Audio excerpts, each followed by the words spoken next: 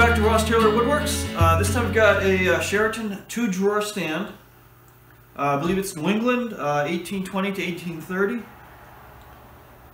Overall it's in decent shape, but the top has some water damage and a little bit of damage to the legs. The top is loose. So I'm going to do a complete refinish on this and then do some repair on the legs. Two of the casters broke off. The customer gave them to me in a bag here. The drawer pulls are a later reproduction. They're in good shape. I'll just take those off and then put them back on. It has these fantastic rope twist legs attached on the right hand side here. But on the left hand side, a little bit of damage to the bottom of the leg, and the casters broke off. This video is going to be focused strictly on the repair of the bottom of the legs here. Okay, I've got the stand all stripped down and cleaned up. Now I'm going to turn my attention to the feet here. As you can see, they're all chewed up on the bottom. Cup casters are supposed to fit on, but they're not. The bottom is chewed up, so it can't fit on. So before I even stripped it, I was planning to replace the entire bottom part here from this edge down. But after stripping, I discovered something. This one foot has already been replaced.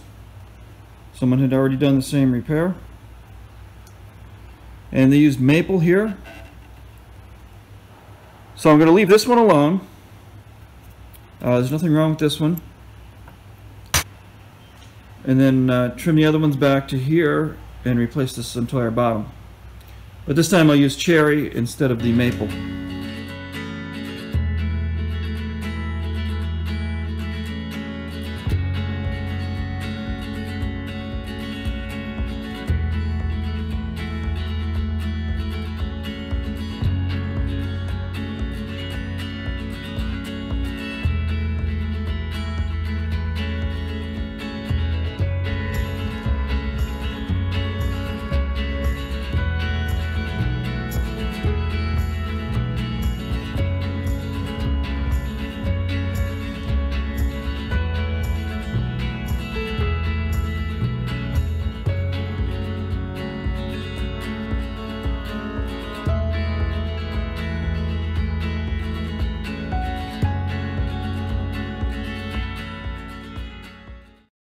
Okay, I finished turning those new feet. Now I'm going to trim off the damaged section of each leg.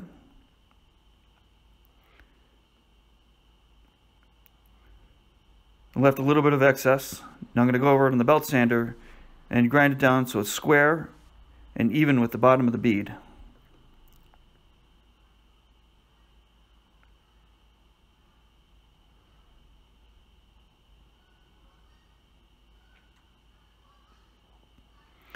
And do a little filing as needed to square it up.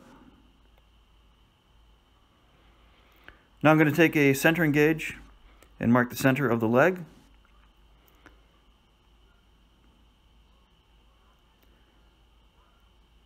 I just go around and make several marks to find the center point of the leg. Then take an awl and mark a center point.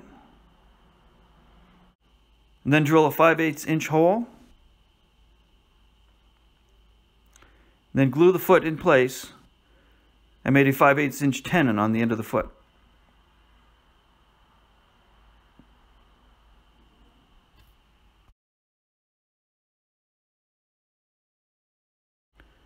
Now the casters have a stem in the middle. I have to drill a hole for that. I'm going to drill a 3/8 inch hole down the center of the foot. And use the same centering gauge just to mark that hole.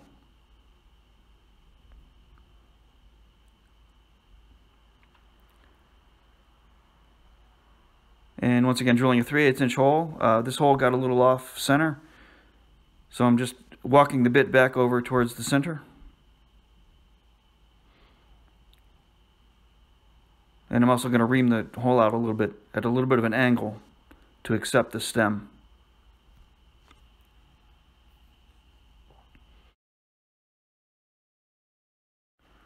After I'm done finishing the table, I'm going to screw the casters into place. Now I'm just going to do a quick check on the table saw to make sure it's sitting level, and it's not quite sitting level.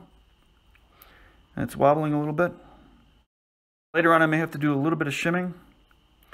First I'm going to try just switching a couple casters. See if it makes any difference. It doesn't. So I may have to do a little bit of shimming later on.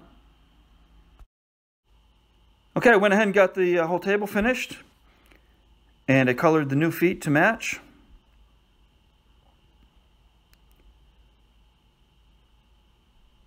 Now I'm going to flip it over and install the casters.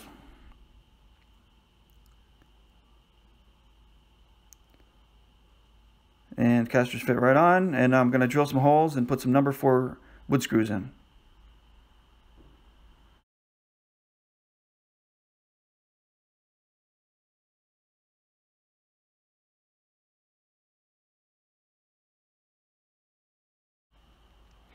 Now I'm going to set the table on the table saw again and check for any wobble, and it's sitting perfectly level. Okay, that's it for this video on the 2-drawer stand. About halfway through this video I kind of got a little bit sidetracked and decided not to show the finishing part. Got the top back on. The finishing was just shellac and wax. I've done that in other videos, so I decided not to show that. Then just focused on doing the repair on the feet, which came out great.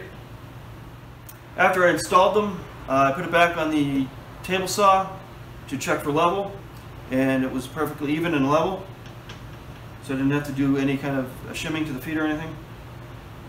When I was test fitting them, I thought maybe I might have to shim them a little bit. Ended up sitting perfectly level once I screwed them on.